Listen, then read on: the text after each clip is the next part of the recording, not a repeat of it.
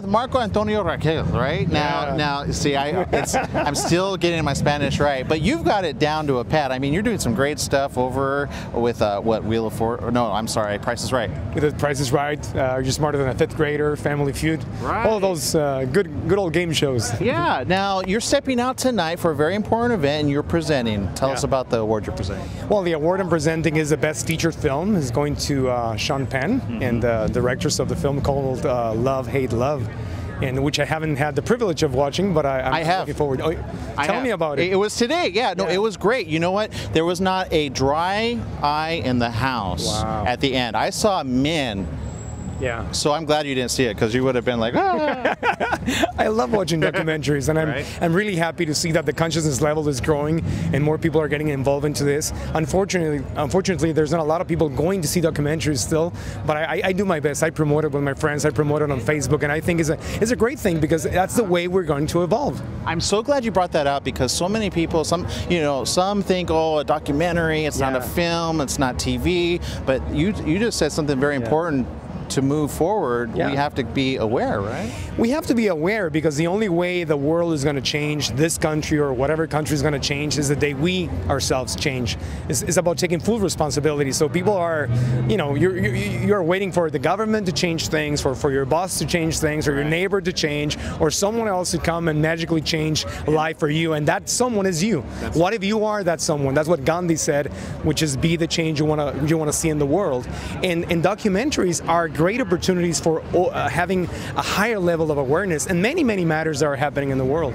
Now tell me, you as well have taken that upon yourself. You work with some children organizations, right? Yeah, I've been working for 15 years in Mexico with the Mexican Telethon, where we've raised more than $400 million.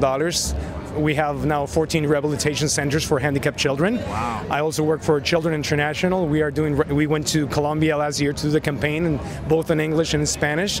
And I also work with PETA, People for the Ethical Treatment of Animals. I'm really passionate about animals too, and I became vegan. Wait, hold on, 3 years ago. That's important. This is important, because that's a big change for a Mexican to be vegan. That's what I mean. You can't get I mean, as soon as you go and get like a taco, they ask you what type of meat you want. Well, I get what do you get then? Tacos con huitlacoche and beans and rice and pepper, and there's actually the Aztec culture, the pre-Hispanic culture, was almost vegetarian. So it was the Spaniards who brought all the meats and the pork and all of that stuff. And don't get me wrong, I mean, I love the taste of the food, but when I realized the damage we were doing to the world, when I realized that we were using 2,500 gallons of water to produce 1 pound of meat, and that the Amazon has been chopped down, 30% of the Amazon is gone because of the meat production, and then the relationship with meat and milk, with my health and the cruelty to the animals. When I watched the videos, I was just like, I'm not going to be a part of this,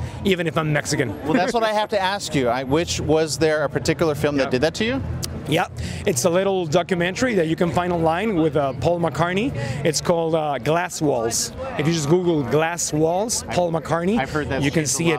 Yeah, it's a PETA documentary that shows a lot of undercover scenes, and it's just the cruelty that the industry has with animals is something that I'm not compatible with. And then I realized it was good for the environment, good for my health. I lost like 40 pounds. I feel younger. I feel better than ever. 40 pounds? I lost 40. When again, you start aging and gain it little by little. Tell me, I know. And then there's a point where you go like, and I tried everything. I tried the Atkins, I tried South Beach, I tried everything. And when I went vegan, not because of my weight, but because of the cruelty with animals, one of the good things that happened was that I lost the weight. Now you got to tell me, because I know all the women are wondering, what's your favorite animal? I'm a dog lover. Obviously, I have 2 Labradors, 2 rescues, and I love them dearly. They're like my little kids. What are the names? Lucy and Yogi. Lucy and Yogi. Okay. Yogi, yeah. All right. Thank you so very much for taking a moment with us, and thank you for Artivist for bringing you here. Thank you so much. Thank you.